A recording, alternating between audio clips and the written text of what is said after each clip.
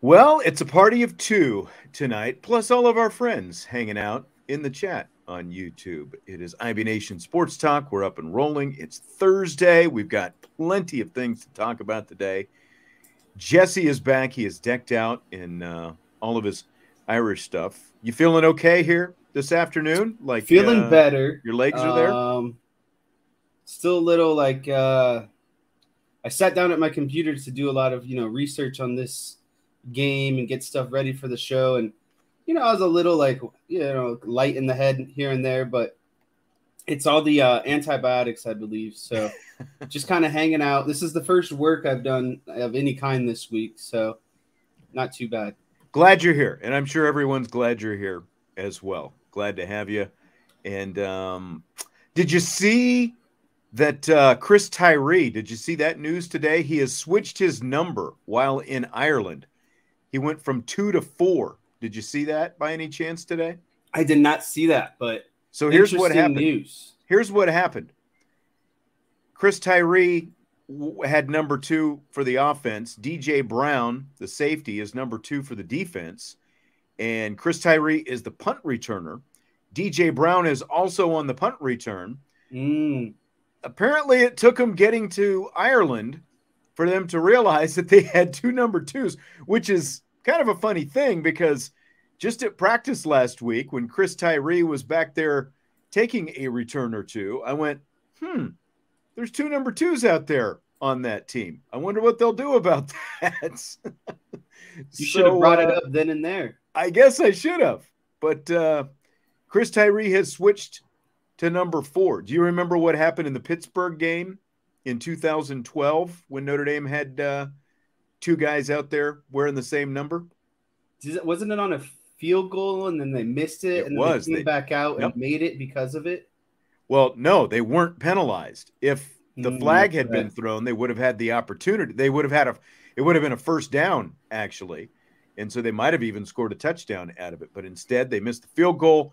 Notre Dame ended up winning 3 overtimes later against Pittsburgh. And, of course, because of that, they ended up playing in the BCS championship game that season. But good thing they caught it. So Chris Tyree went from 25 last year to number 2 during the spring and in training camp. And now he will be number 4 when we see him on Saturday.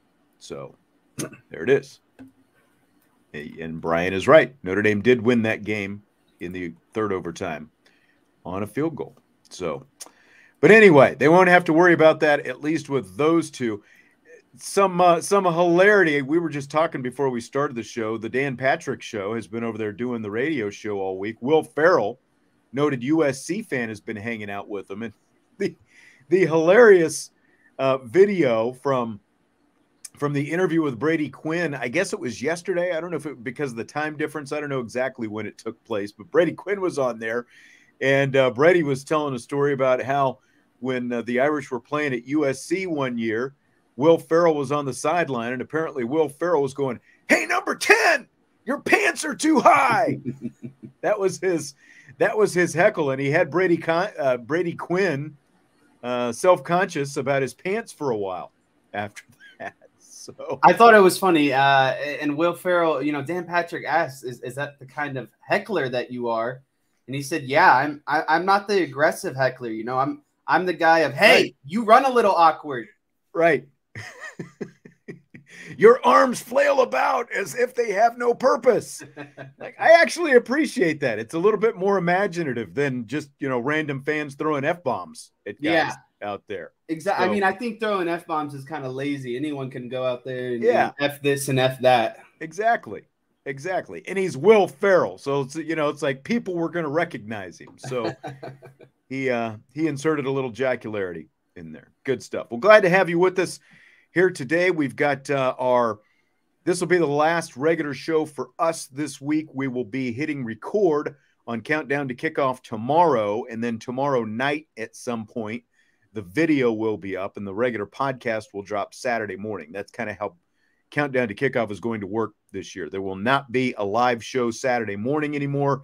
You'll be able to access the video Friday night and the audio podcast, including a rapid fire, which will have a rapid fire here today. And I see Derek is in the house, but Derek was very upset that I wouldn't ask myself questions in a rapid fire doing the solo show last night. Fortunately, I have Jesse, so I'll lob him the questions tonight. We will have a rapid fire tonight.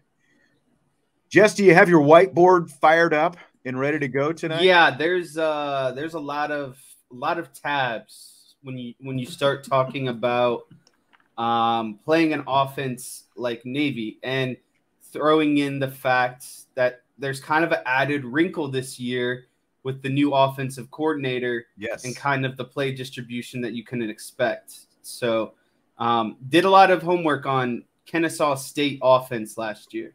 Ooh, all right. All right, well, we'll see where that goes. And, of course, you had to do your Kennesaw State homework because Grant Chestnut, who was the new offensive coordinator at Navy, at Navy, he was at Kennesaw State last year, and he even goes back to, he originally worked, I believe, as the quarterback's coach for Paul Johnson. Paul Johnson, of course, who was the predecessor to Ken Niumatalolo, who went from Navy to Georgia Tech. Grant Chestnut followed him to Georgia Tech. So Georgia Tech continued offense, of course, when Paul Johnson was from there to Kennesaw State, where he's been for the last several years. And so he has run a triple option offense that has more passing elements to it than what Navy has had in recent years. How much more? Well, here's the comparison. The Owls ranked 10th in the FCS. They are an FCS, not FBS level team, but they ran for over 232 yards a game last year, also passed for nearly 137 yards a game. You compare that to Navy, which averaged 241 yards rushing per game, but just 85.7 passing yards per game. So Grant Chestnut's offense averaged about 50 more passing yards per game. So that there's a little bit more balance in there. So we're going to talk about like how big a factor you think this is, and just whenever you're ready, you can break out your old trusty whiteboard and go to town on this. What all this means for the triple option offense and for Notre Dame's defense. Yeah, so today's a little tough because I've been kind of sick this week, so I wasn't able to get my full computer set up back and running, so I'm kind of off one computer. Uh-oh. I got kind of I have notes that I've typed out, so I hope that I don't want to leak my notes before we'll get into this. But if that's what happens, that is what happens. But I think what I would talk about first in terms of Navy's the added kind of passing attack that you might see out of Navy this year is, in watching Kennesaw State last year, I mean, there's still a predominant option team first. And I think they really, and I don't want to say they only get into passing when it's like absolutely necessary, like 2nd and 10, kind of 3rd and 10, but that's going to be more of where you see Kennesaw State kind of lining up to run pass plays.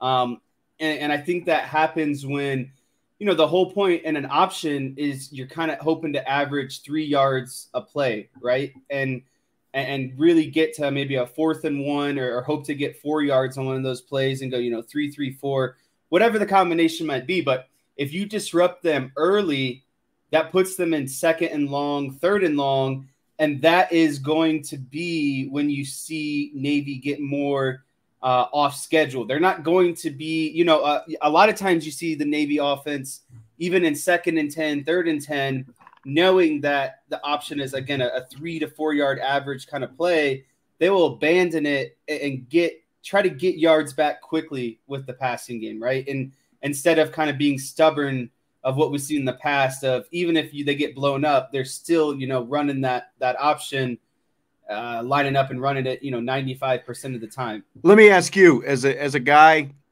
again, who played middle linebacker your whole life. You played against a triple option offense, Mishawaka High School, when you were at Adams here in South Bend, played against it all 4 years. They didn't necessarily, like, their idea of pass was, like element of surprise, basically, but there was no real read. It was chuck it downfield. So what do you see in terms of the read, and what extra pressure does that put on you as the defender making your reads? Does it kind of put you on the heels a little bit, just kind of knowing that they could, that there is at least a threat of a pass there that typically is not there with a triple option? I'm going to be kind of blunt about this. If I'm Notre Dame on defense, I'm not overly worried about Navy's passing game. Okay. I think you are reading, triple option first. And if you, in your read, you notice, that it's going to be pass, then it's just your normal diagnosis of, run pass, and then diagnosing pass play if as a linebacker and a member of the secondary, right? And so Notre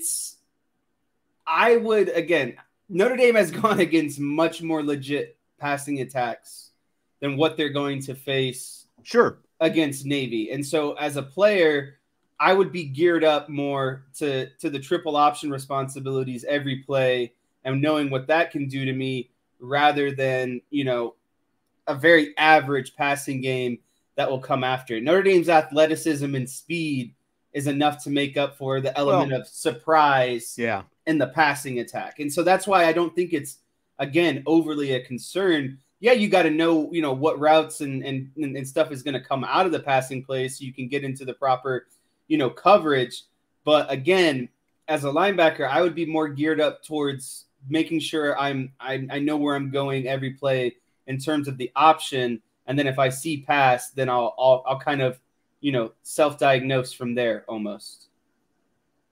Well, you kind of add into that you have two quarterbacks of different skills. Gleaton, coming out of the spring, the guy who was the most proficient passer, we're told by Bill Wagner, the Navy insider.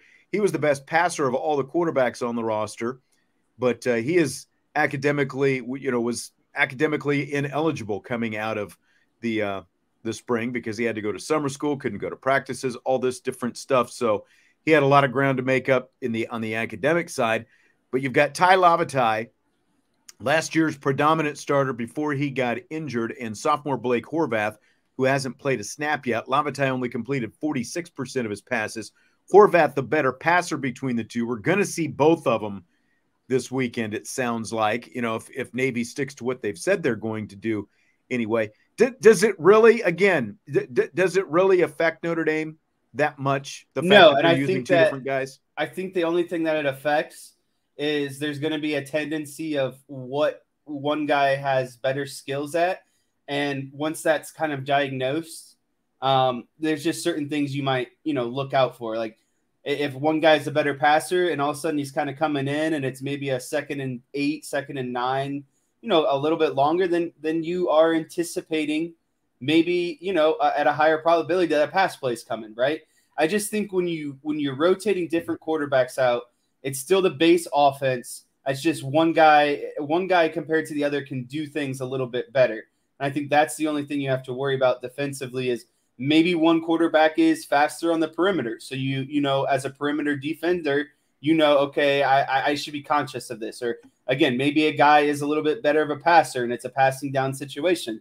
Well, then as a secondary guy, you're like, okay, well, I should probably, now that this quarterback is in, be locked in maybe on my keys a little bit better here. I just think that when you introduce a different quarterback, there's a reason why they're on the field. And so you kind of have to decode what they're trying to accomplish in that situation, because you don't just switch out quarterbacks for no reason. One of the keys for cornerbacks anyway against this offense is you can obviously get lulled to sleep out there, because it's typically the wide receivers are just out there stock blocking unless they actually do run a route. But as a corner, you can't get caught peeking in the backfield. When they do, that's when you get the ball thrown over your head. So they just essentially have to continue to carry out their assignment defending. If it's one-on-one with Navy receivers, Notre Dame's corners should win that matchup every time. They just have to make sure that they're locked into that, Right.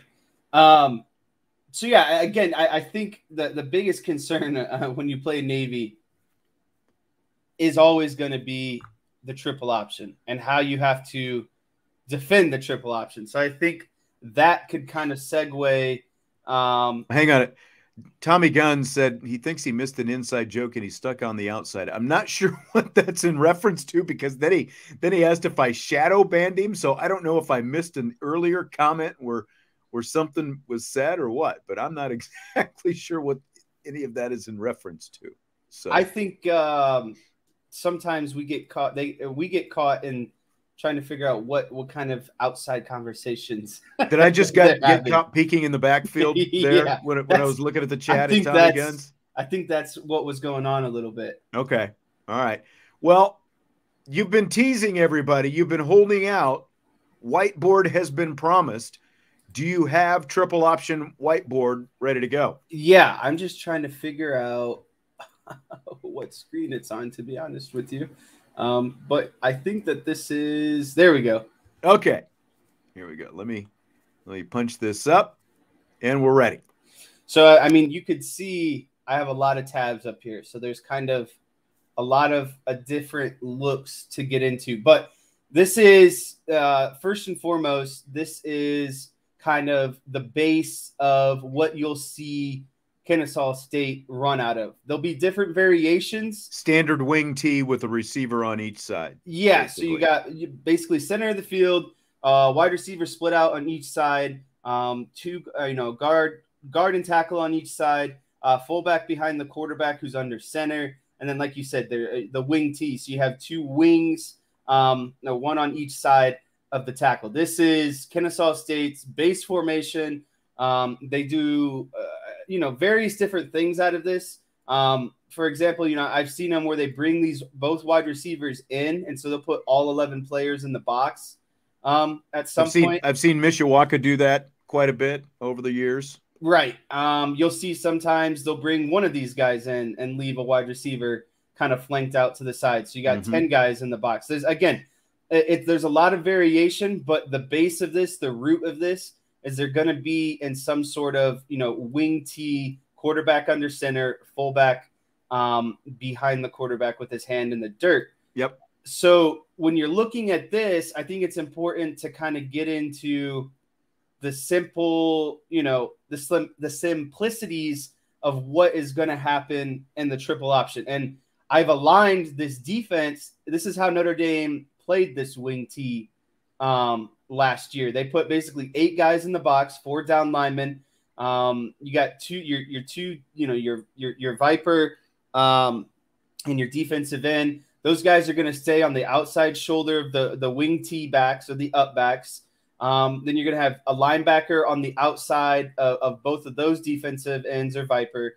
And then you're going to have 2 linebackers kind of in the middle. And they were having it last year where the nose tackle and the 3 technique for Notre Dame were kind of head up of the guard, and the inside linebackers were just kind of playing on the outside of the interior defensive linemen. And then they had, obviously you can't leave wide receivers on the perimeter uncovered. So you have a corner kind of matching each wide receiver split out. And then they just drop their safety kind of right over the center, 3-4 yards behind the linebackers. So I imagine this is what they're going to do again this year, right? Like, I think Al Golden's not going to come out with a completely different game plan for the triple option. I think that he's going to look back on last year's film and tweak some things, but I still expect this to be kind of their base defense when Navy comes out in this wing tee look. Okay.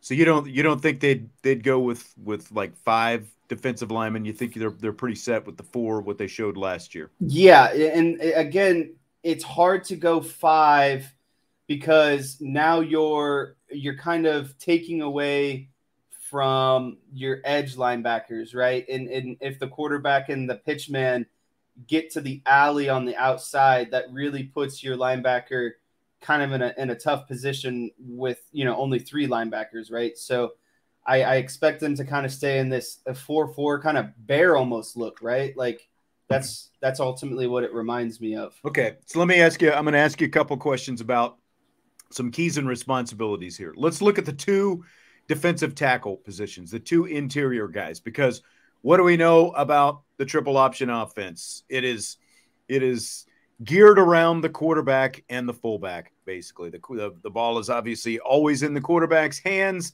He puts the ball in the belly of the fullback. What do those two interior defensive linemen want to do in terms of how they're going to try to take away the fullback, whether it's the dive or the outside veer? What are those guys doing inside? And on the other side of it, what is the quarterback reading when he makes his first decision? Yeah, so that's a good question, because there's two schemes for a triple option offense. You're either reading, like you were talking about, these interior defensive linemen, or if you're more of a kind of a veer triple option, you're going to read the defensive ends like you were talking about. I suspect, and we'll get into this kind of here in a little bit, I suspect that based off of what I've seen from Kennesaw State, that the interior defensive linemen are going to be the read players, the main keys, okay, for this triple option attack. Now that doesn't mean that these defensive ends won't be, but I would say majority of the plays, the interior defensive linemen are going to be sort of your read players in this offense. So when those guys are your read players, for me, and I think what you'll see out of Notre Dame is both of these guys are essentially just going to pinch the A gaps immediately, right? Okay. So if any dive is coming, this way or this way, that's where defensive tackle, in theory, is supposed to be there to cause some turbulence at the line of scrimmage, right? To essentially clog the play up, right? Like obviously he's got that they've got guards over him as well, but they're going to be taught to basically engage half the body of this guard and keep this inside arm free for the fullback. They're going to have inside arm is free for the fullback. And again, the outside arm is going to be used to engage these guards, because there's no way around it. These guards are going to engage them immediately. They just have to be able to keep, an arm free to latch onto that fullback once he's in the hole immediately, essentially. And so when you're reading interior defensive linemen or, out the defensive end, the reads are still ultimately the same. So let me get rid of a little bit of line work here to clear it up. I've become really proficient today in using this software. Not that I wasn't before, but today was the day I got extra good at this. Right. So again, the premise of the triple option is you're reading some sort of dive man, because the fullback that's an option every single time, right? It's the ball is in the belly of the fullback, and whether they give it or not is going to be predicated off of the defensive end and defensive tackle.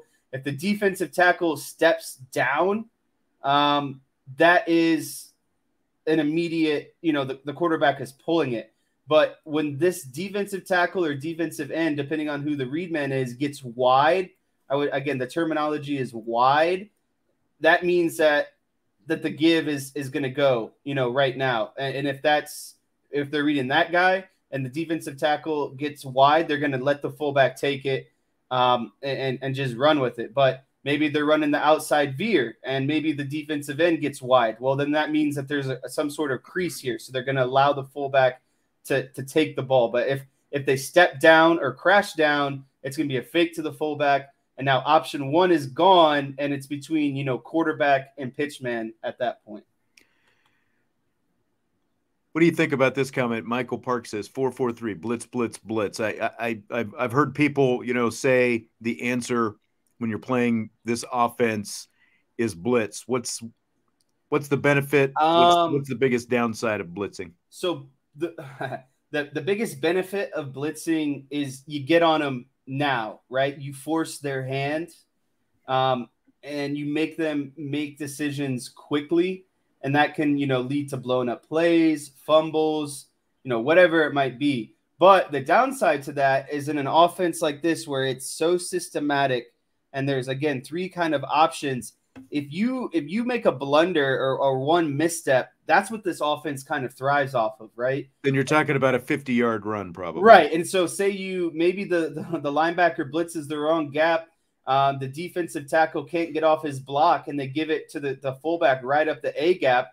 Again, maybe this linebacker is kind of blitzing over here. This defensive tackle can't get off his block. Well, I mean, who's left there to tackle the fullback when he's got already 3 or 4 yards downfield, right? It's going to be the backside linebacker trying to work over top. And of course, maybe the safety coming downhill. But again, you're running risk of blitzing players and getting out of alignment defensively and creating a lane for the offense in the triple option. Yeah, I agree with what Stymie said. Let's see if they can tackle first. Let's see how sound tacklers they are before we start thinking about blitzing in this game. It's a very good point. All right, now let's say the quarterback decides, okay, the dive's not there. So now he's going to roll either left or right. And of course, he's got his 2 wing backs, split backs, whatever you want to call them. Some offenses just call it their halfback. They're the more athletic guys who are on the wings up, off the line of scrimmage. Let's say he's going to roll to the left now. So we've got a roll to the left by the quarterback. Who's reading what for Notre Dame's defense? What are the assignments that have to be carried out by Notre Dame's defense? Yeah, so this is kind of a tricky question on your part because, I'm just going to flat out kind of say this now. Kennesaw State last year, they wanted to fold their quarterback into kind of the line of scrimmage more than anything else. Not to say that they wouldn't attack you on the perimeter, but their quarterback wanted to take the ball and kind of run between the tackles. So they did like some inside curl type stuff. Yeah. And so say or quarterback follow, like where he's following the fullback up the gut. Well, not so it's even kind of a little even crazier than that, right? So what you'll see is sometimes one of these T-backs will go in kind of like a pre-snap motion, and almost kind of on the snap of the ball, it almost looks like, a wing T kind of I formation. And so on the snap of the ball, sorry, let me backtrack a little bit. That's a different play. But again, the wing T will on the snap of the ball, quarterback will fake the dive to the fullback. This wing T back from the opposite side. So if the play's going left, the wing T back from the right will kind of sneak in behind the fullback and also be a lead blocker. So essentially in this play that they like to run a lot, the fullback will take the fake dive into the A gap. He'll clog the A gap. This wing T will kind of follow and replace. He'll lead into the B gap. Quarterback will fake this to the fullback, allow the wing T to kind of clear, and then he's following a convoy of his wing T back and his fullback kind of lead blocking into the, A-B gap. But again, this is why I was bringing this up, because Kennesaw State's quarterback last year loved this play. He loved to fake and fold into the line of scrimmage behind the tackles and allow his fullback and his wing T back to be lead blockers through the hole. And so you asked earlier, what is the importance of noticing different quarterbacks on the field? I think this is one of those situations where I think there's going to be a quarterback that's more kind of prone to these between the tackle type runs. Between the two quarterbacks, you're saying one is probably more likely to do this than the other. Correct. And I think that's going to be one of the bigger things to look for, because again, this was like Kennesaw State. This was like their favorite, there's window dressing of, again, different formations and putting different guys in for, motion and whatever. But this is at the end of the day, what they were getting into majority of the time is fake dive to the fullback. And then some sort of, where the quarterback is folding in and following these blockers and kind of knifing his way through the defense a little bit. Interesting. All right. And I think that's what's going to – so And that's why I was talking about. That's the reason why majority of the run plays are going to be reading these interior defensive linemen, because the quarterback also it wants to run between the tackles, right? Right. And so if both plays, if the quarterback and the fullback are reading, are going to be running between the tackles, then there's no reason to be reading these outside defensive ends, essentially. Well, and so if the defensive tackles are pinching in and taking away the A gaps, then obviously you've got a linebacker and a defensive end out there. What's the most important thing that they have to quickly recognize so that doesn't turn into, a minimum 5-yard play downfield? Yeah. So, and all of these schemes, and anytime you see, offenses that use these wing T backs, H backs, up backs, whatever you want to call it, this is the most important kind of read for, linebackers. I would say that, so they have to recognize what that wing is doing that you're talking about, who could potentially turn into a lead blocker. They have to recognize that as soon as possible. Right. So if that wing T is kind of coming more underneath, then you probably recognize that he's trying to find, a lead blocking type alley play. But if he comes, gets more depth and gets deeper behind the quarterback, that's when you're going to see more of the true triple option of this is a fake, and then the quarterback and the wing T are getting in good phase trying to get, to the outside. But the alley. Yeah. As a linebacker, you got to be able this up back or H back is going to take you to the play majority of the time, because after the fullback dive, again, if he's leading through the hole, well, quarterback's got to be following in some capacity, right? And so that means that play is going to be inside. But if he's not going through the hole, he's probably trying to get good, again, phase on the outside, good depth. Yeah. Good depth, good phase in terms of relationship with the quarterback. And then, it's a play kind of more outside on the perimeter here. So as a linebacker, the inside linebackers are mainly keying in on this fullback. Outside linebackers, they have to determine what these wing T backs are doing, because everything's going to get clogged up here in the middle, and they're going to have to kind of step down into these lanes as kind of cleanup players. Interesting. So, a lot of times we see one of the safeties or even multiple safeties out there as those outside linebackers when Notre Dame lines up against the triple option. Is that what you're thinking? Like we see? Yeah, it's got to be a guy that's got to be, they got to be physical. Got a little bit more quicks and physicality to him. It's definitely got to be physicality. And like Jalen Snead is someone who like raises a brow in these kind of games because of he's got good size and good speed at the linebacker position. And that's what I was going to ask you, like where you would potentially position Snead in all this. I would see Osbury being another person like that. Okay. I think you'll see some action from him this weekend just for that reason. I think he's got enough athleticism and size that he can hold his own depending on if he needs to, come down into the box and bring the physicality of, again, tackling, a quarterback or a fullback kind of coming, full speed at you. And then maybe you diagnose the plays on the perimeter, then that's where you got to have the speed to kind of, stay in line with the quarterback and the pitchman. All right. So that's interesting. Basically, what you're saying is when one of those wings goes in motion, he's most likely going to take you where the ball is going, depending on that's exactly. I would say goes deep. If you're gonna key into something, to really try to determine what Navy's gonna accomplish in terms of the run game, if that wing T back, depending on if the play's going left or right, so depending on if it's the left or right T back.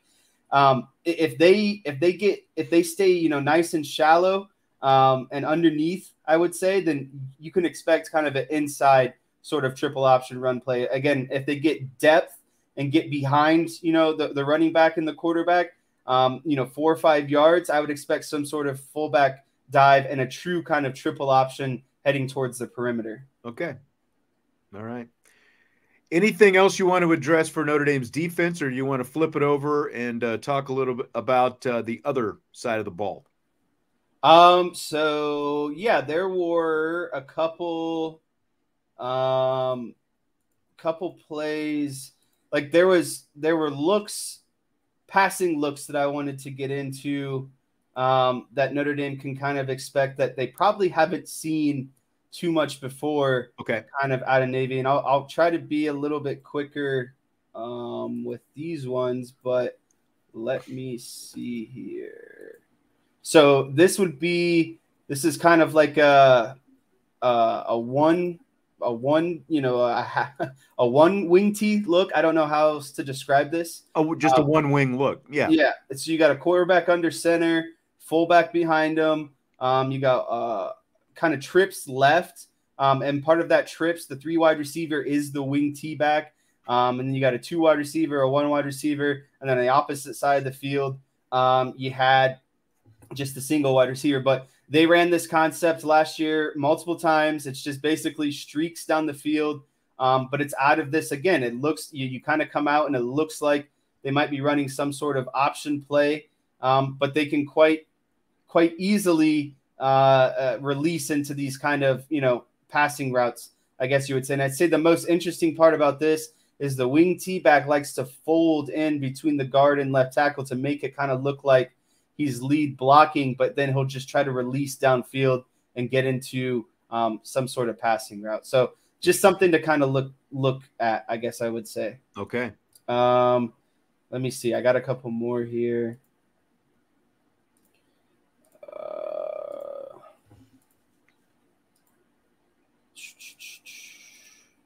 This is so then this is, sometimes, and I don't think we're used to maybe seeing Navy do this, but there were times last year where Kennesaw State literally just came out and kind of set up in your normal, shotgun spread type of pass plays, right? So you got quarterback and shotgun, wide receiver split out to the right, and then you got a 2-by-2 formation. So you got 2 wide receivers on each side, and they just, whatever their route concepts are, they'll line up and try to run, some plays out of these. So, and I've also seen them where they've lined up in shotgun and, run trips into the boundary. That was another thing that I saw. So I guess what I'm saying is you can expect them to, in some capacity, come out in some, I guess, traditional kind of passing looks, right?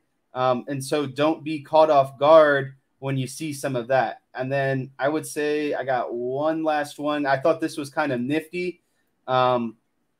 Again, this is where this formation really intrigues me because you're putting all 11 players into the box. So it's like, I don't know. There's just no separation and no spacing at all. I don't personally, it's aesthetically not pleasing, but they'll run out of it, right? So you'll have your typical wing T formation. And so instead of, having both wide receivers split out wide, you bring them into the box.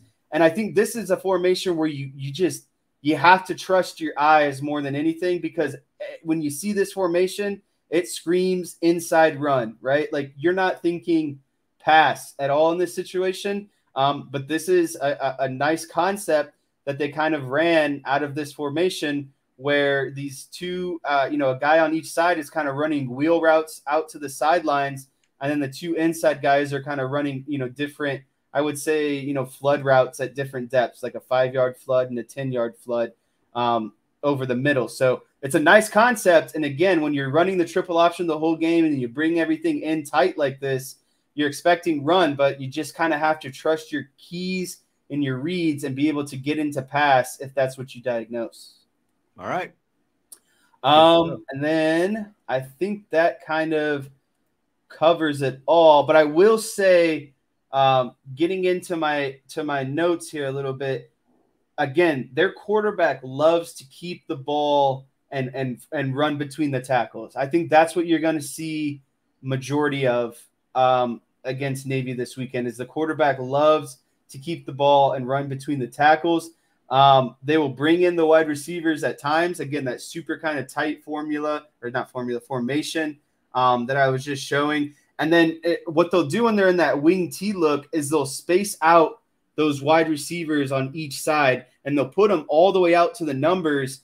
And the reason why you want to do that is it creates like an alley, right? So the farther you space out those wide receivers, you're pushing those defensive backs out, and you're creating a bigger gap between the end man and the line of scrimmage and your defensive back. So you'll really see those wide receivers spaced out to create, valleys or lanes for them, I guess you would say. But again, in this offense, it all comes down to the fullback dive.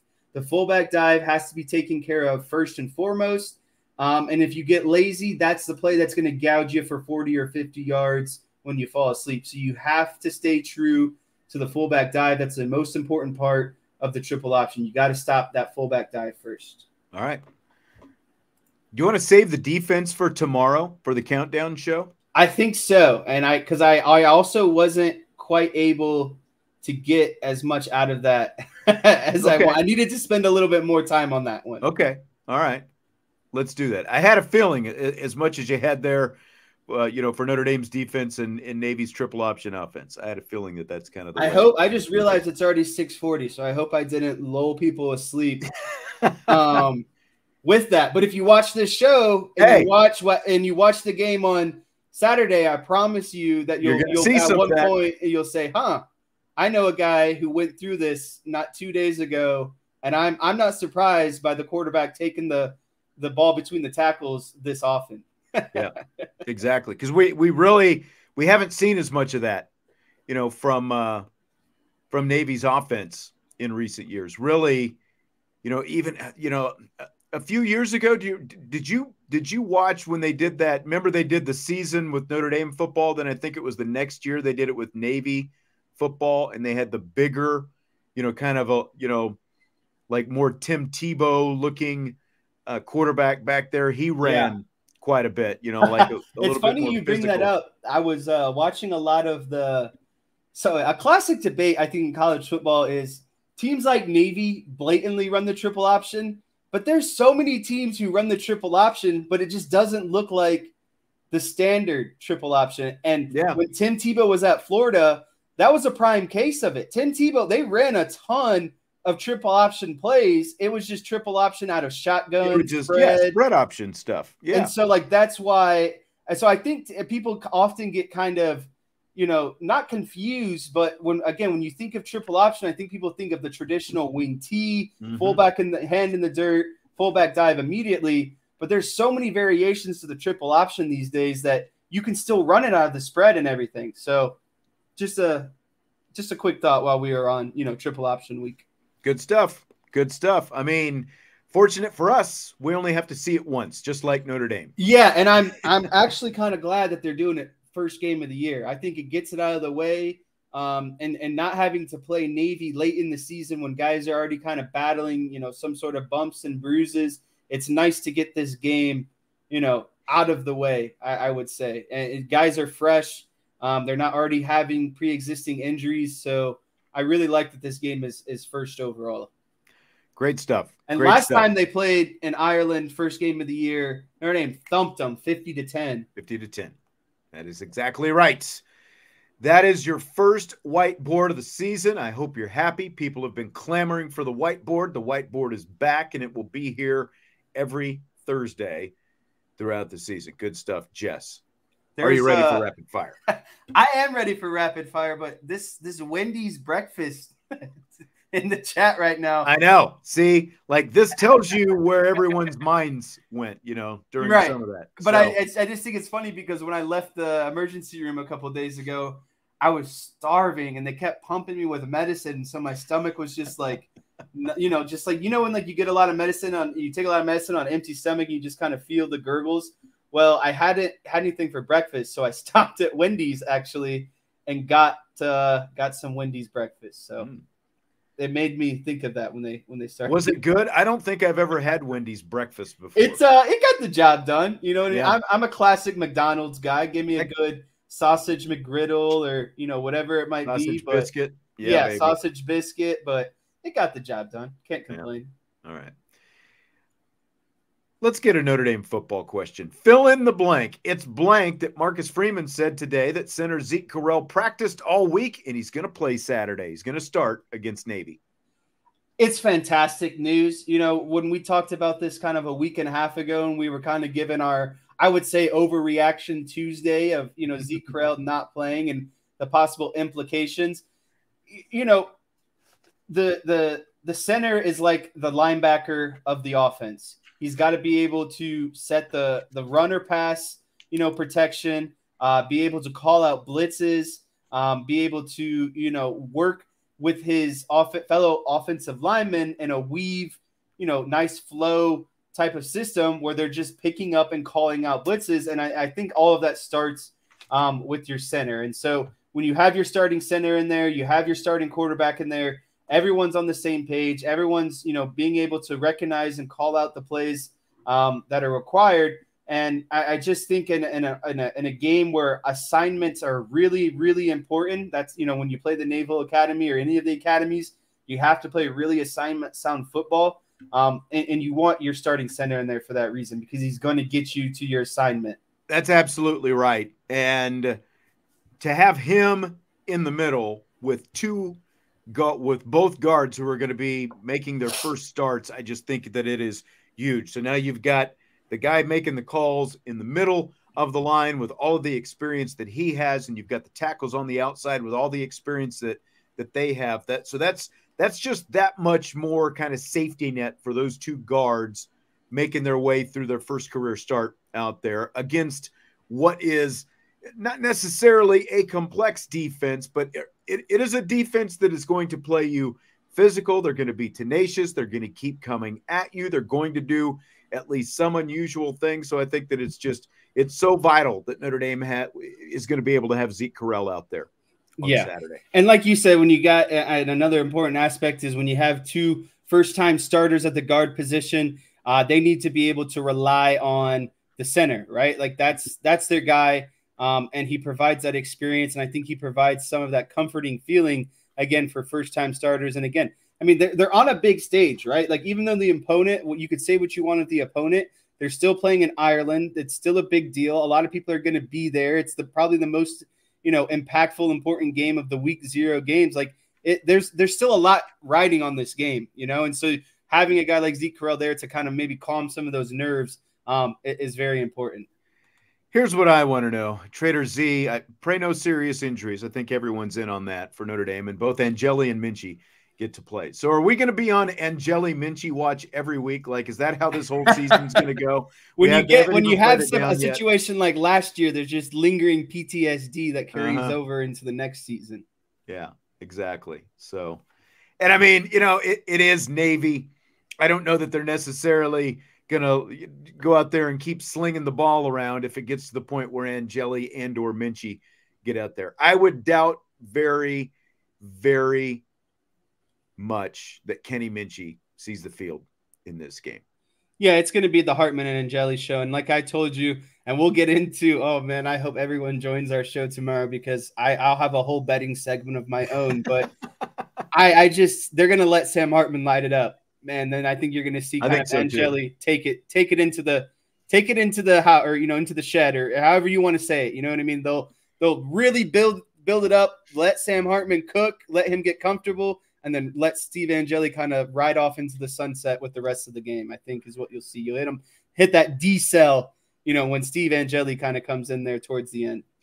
By the way, Zeke Correll will play this week. Eli Raridan will not. We had a question about Eli Raridan earlier this week, and Marcus Freeman said today that Raridan's target date to return is the North Carolina State game, week 3, September 9th. So no Eli Raridan, and I think that's a good thing. They've got Holden Stays. They've got Mitchell Evans. They've got Davis Sherwood as the number 3 guy right now. I don't think that there is any reason to try to push Eli Raridan back 1 minute, 1 game, 1 week, 1 day too soon after he's had ACL tears of the same knee 2 years in a row. Yeah, and they have plenty of depth at the tight end position. There's bodies there, and it's not really there's not a lot of separation between that tight end room, right? And so if you have a lot of bodies and there's not a lot of separation between the bodies that are in there, there's no reason to push a guy, especially with those prior kind of injuries in a physical type game for no reason almost. Yeah. How will you define a successful season for Notre Dame football this year? And this is basically your minimal expectation. Like, minimally, how will you define a successful season for Notre Dame? Yeah, I define a successful season for Notre Dame of one, doing better than last year. What that means is they were 8-4 last year. I would like them at very worst, and I'm not saying this is what I would determine to be successful, but you at least have to go 9-3 in my opinion.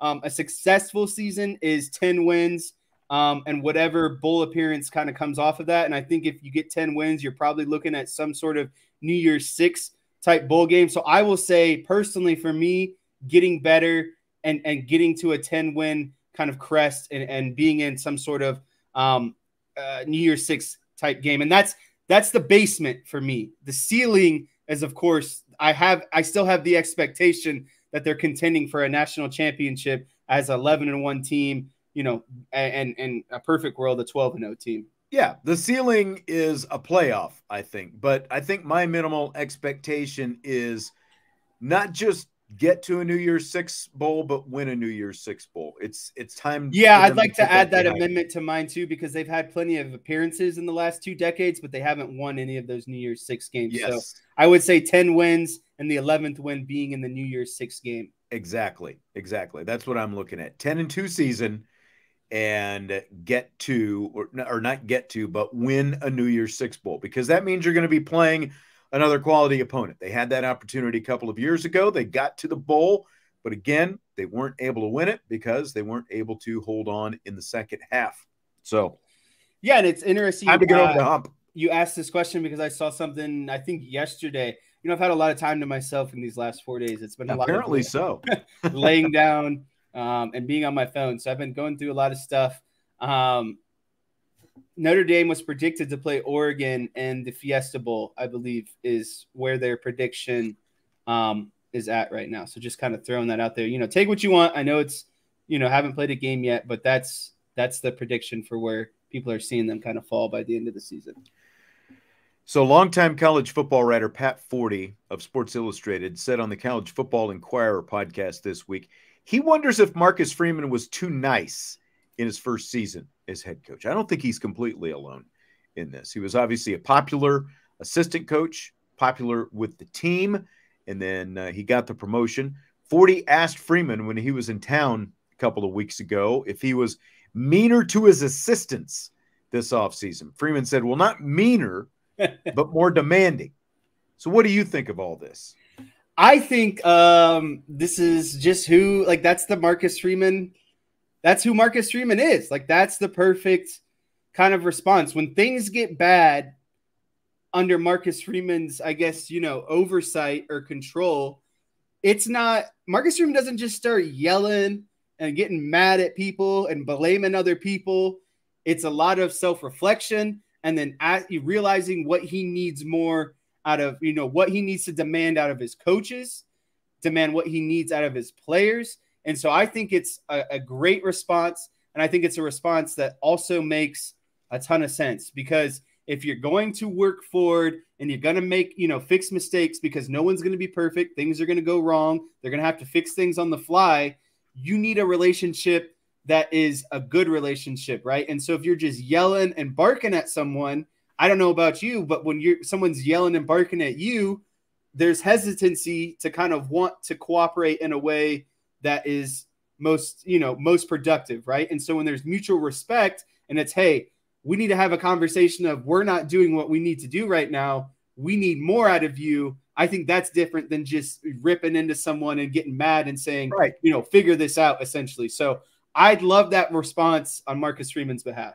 You can be a nice guy, but you can also still be demanding when you're out there on the field. Right. And I think that he was. And I think that some people, and I don't know if it was because we got so used to seeing Brian Kelly and some of his stuff on the sidelines, like that Marcus Freeman was supposed to show all this emotion to be a good head coach. I don't think you necessarily need that. But at the same time, because of the relationships that he had, especially with assistants, going from being an assistant coach who was on the staff to now all of a sudden, you've got guys who are essentially your peers. You've elevated on the food chain. And all of a sudden, they're working for you. So I think that there's a little bit of a, kind of a push and pull on how you're going to handle that as an assistant, especially as well liked as Marcus Freeman is, and just sort of how that dance was going to go. And so it makes sense that sort of after a season to sort of feel that out, and he found out about himself in a lot of different ways as a head coach last year, whether it was on game day, on Monday, on Tuesday, whatever, with all those relationships, all the stuff working with guys who are now, again, working under him, as well as the players. But now, going into year 2, it's like, okay, I've got to expect more. I need more from you in this facet. I think that he kind of had to learn the buttons that needed to be pushed. And even, we've talked about it, even out there with some of the emotion that he was showing when he was talking to his team, kind of trying to fire them up before practices this year, when he was getting out there and, kind of getting on them a little bit, trying to motivate them a little bit. So I think that he's figuring out what buttons that he needed to be pushed. I don't think you can just, like you said, you just can't come out firing and you're yelling and you're pushing, doing all this stuff all at once, especially when you've shown that that's not necessarily your personality. Right. Got to stay true to who he is, I think. So according to multiple reports, Stanford, Cal, and SMU are now seriously being considered for membership in the ACC. ACC is expected to get an extra $2.2 million per school annually if they're to add these 3 teams. And all 3 of them are willing, apparently, to take a greatly reduced revenue share in their first few years of the agreement if they are indeed accepted into the ACC, with SMU saying we don't need money for the first 7 years, which is like, shows you how much money SMU has. But so Notre Dame has been pushing for this to happen. So if it happens, what benefit do you see in the Irish, or what impact do you see on this for Notre First, Dame? I would just like to say I proposed this idea about 2 weeks ago, and it's kind of coming to fruition. So mark one down in the win category, first of all. But second of all, I don't see this as something that's like a clear cut paste or cut and dry. Notre Dame helps them and Notre Dame gets X out of it as a reward, right? I think this is similar to kind of like Notre Dame and Navy, right? Like the reason why that this rivalry or series of games have gone on so long is because Stanford or with Navy. Okay, I see what you're saying. Notre Dame, helped Navy, and Navy in turn helped Notre Dame, and that's kind of been, they just kind of had each other's backs going forward, right? And I think that's a similar situation with Stanford and Cal. I don't think Notre Dame really expects anything out of this. Jack Schwarbrick has just been on the record saying, we can't leave some of these academically prestigious institutions left out of this just because, they're not as appealing to these big media markets and the money that's being drawn from these. So I just think it's kind of like brothers having each other's backs ultimately. And, sure, I think it helps Notre Dame down the road potentially if things fall out with NBC and they have to join a conference, right?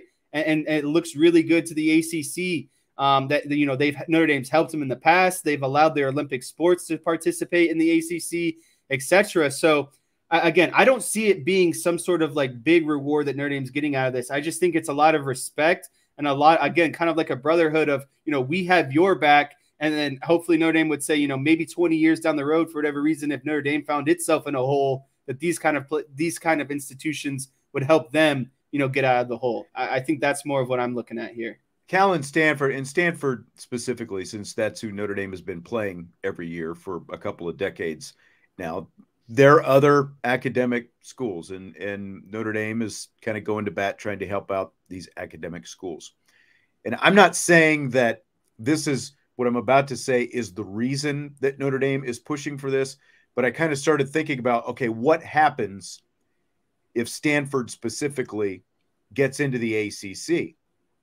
Well, you're not going to be playing Stanford every year anymore. That's going to go away. You're still going to be playing Stanford on a rotation because they're just going to become part of the ACC rotation, just like Notre Dame used to have fairly regular series with both Boston College and Pittsburgh. Once those schools joined the ACC, they weren't playing them every year again.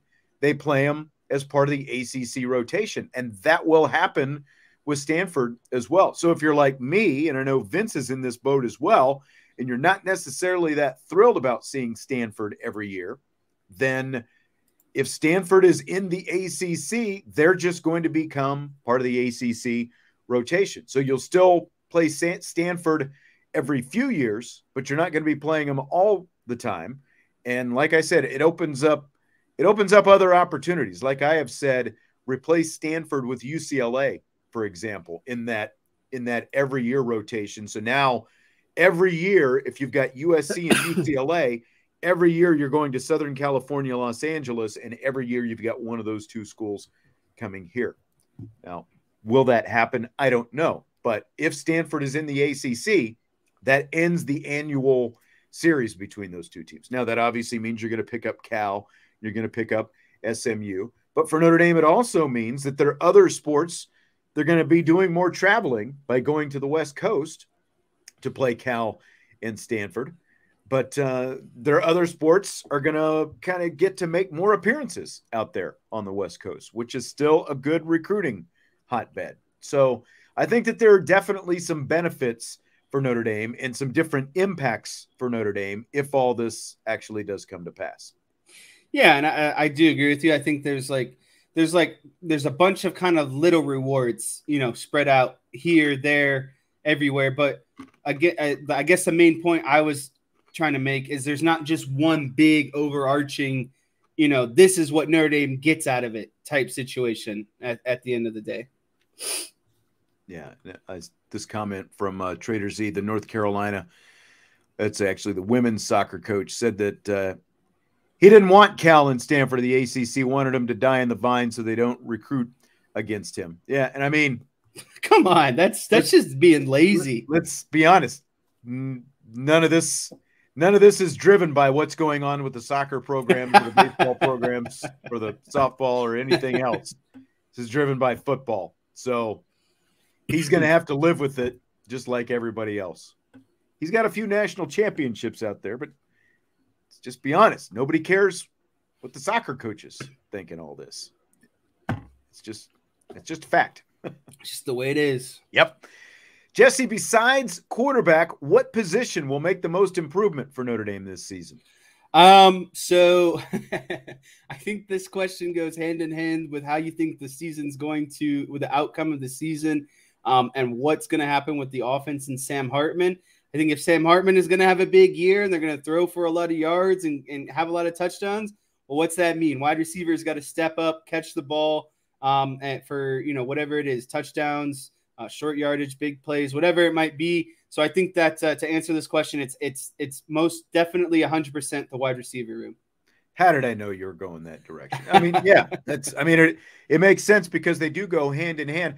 I'll just say the defensive line though, because I think the defensive line was good last year. It was solid. Anyway. It was average and got the job done, but it didn't go over the top in any way. Exactly. And I think that this year's defensive line has a really good chance to go over the top and just be great. It has a chance to be maybe the best defensive line we've seen in the last 10 or 11 years at Notre Dame. And they've obviously sent some guys to the NFL from that defensive line. And so I just really high on it on the defensive line. I think it is going to be vastly improved this season. I think you're right. The receiving room is also going to look a lot better this year because they've got that quarterback to get them the football. So those would be like defensive line would be my one, receivers would be my number two. Fill in the blank. You would fill blank if Notre Dame does not cover its current 20.5-point spread against Navy Saturday. I wouldn't feel, I wouldn't feel like too horrible about it, right? Because like I've been looking at, first of all, Notre Dame and spreads, not a fun game to play. Not last year. It wasn't. Not a fun game to play at all. But I started to look at the history. I like to go in 20-year samples. So we'll go back to 2003. I'm counting right now. 1, 2,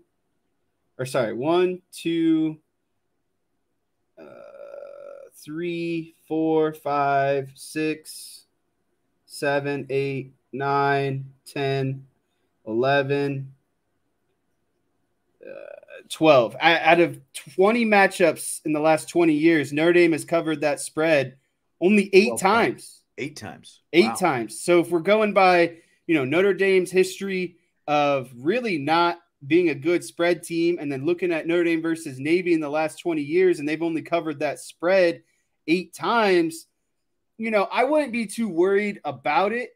But it is the first game of the year, and when Notre Dame beats Navy, they thump Navy, right? Like, it's usually either relatively kind of close, or it's just a good old thumping. I think it's going to be a good old thumping this year. I wouldn't feel some type of way if they don't cover that spread, because I think the backups are eventually going to get in, and then triple option offense against backups is never really fun, because it's a lot of assignment sound football, and who wants to play against a triple option team when you're trying to wrap up a game? You know what I mean? Itself up for some backdoor covers for sure. Right. And so Notre Dame could go up 24, and then Navy sneak in a last second touchdown, right?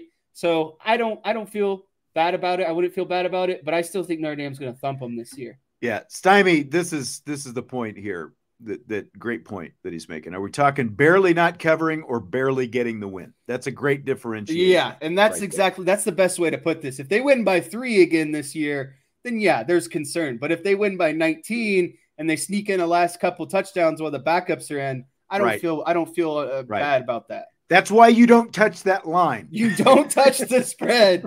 Don't mess with the spread. That's right. You can go point total, but don't touch the spread on this. Let's find out a little bit about this team first, after their history of not being able to cover last year. That's exactly right.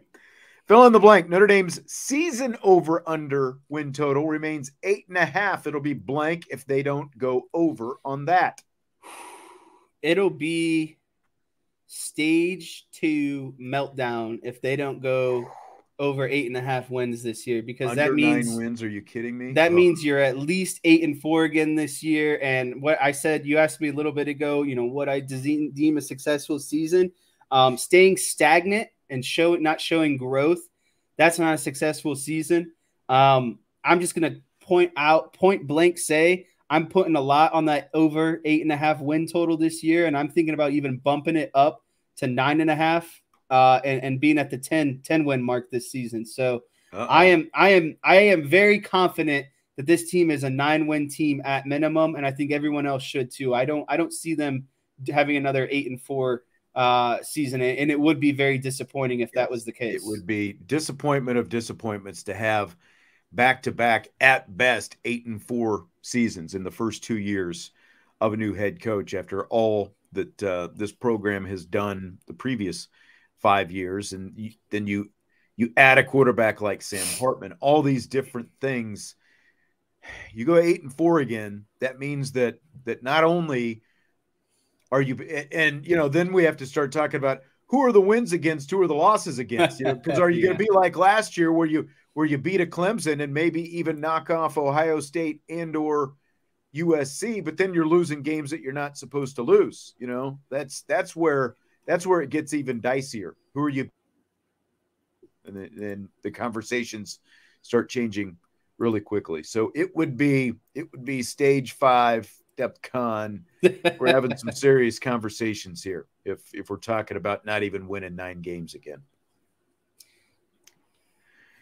Yeah, Jason says he'd put it on the over if it's 8.5, and that's, I'm doing that, baby. It just seems too easy, but there are still people, like I was watching a gambling show last week, and they're talking about under on Notre Dame, and it's just, I don't know, like what I don't know.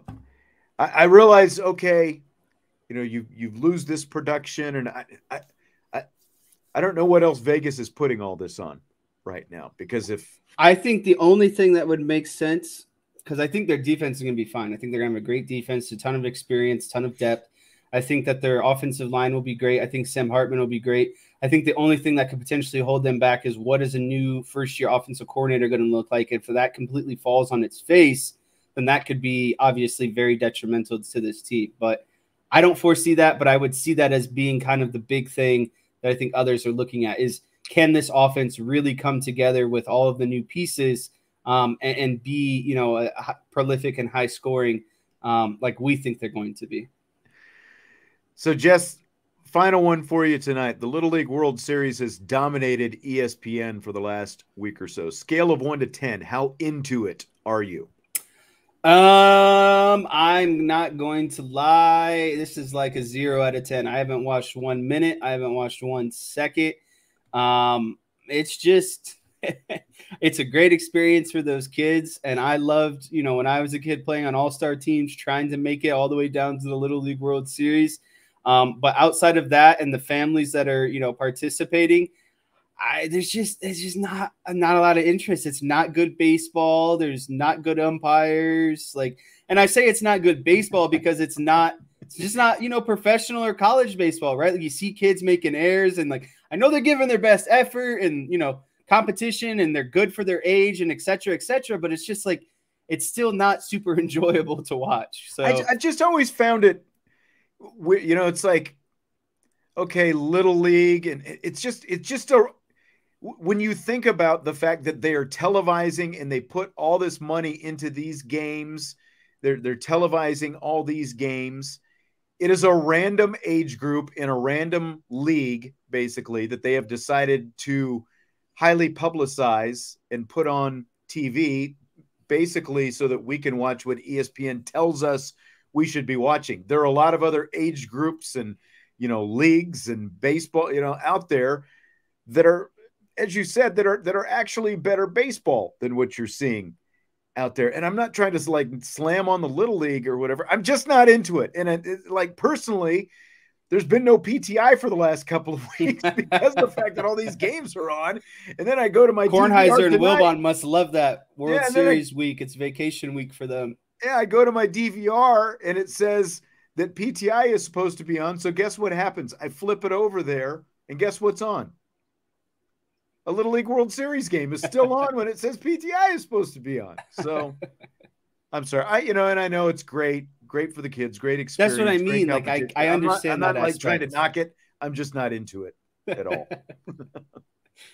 Derek brought up a good point here.